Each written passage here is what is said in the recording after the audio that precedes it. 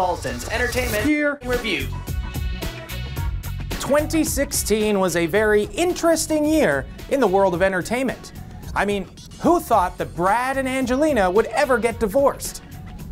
Well, actually, with that many kids, I'm surprised they made it this long.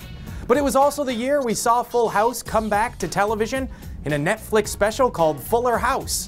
So now our children can enjoy the joys of canned laughter, like we did. Thought we got rid of that crap. Anyway, top TV shows this year include the #1 most viewed television show of all time. It was a satire about Donald Trump running for president and eventually surprising everyone by winning.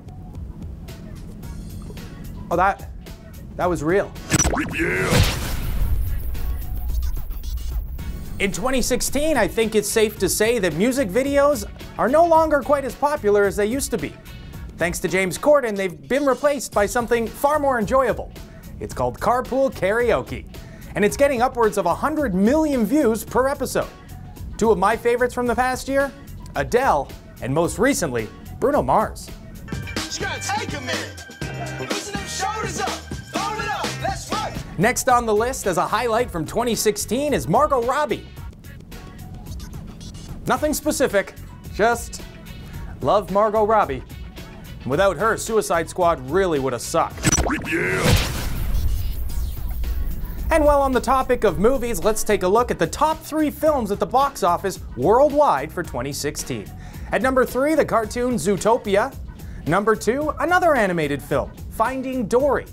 And number 1, Captain America: Civil War.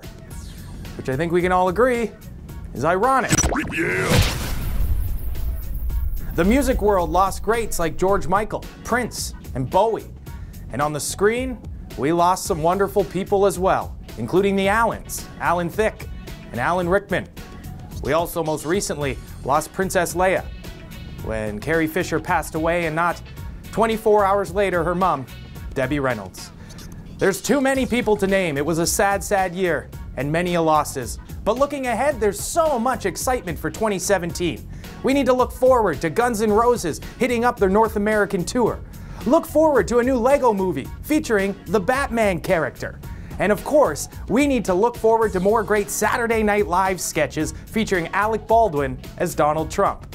And my personal favorite thing that I'm looking forward to in 2017? Margot Robbie.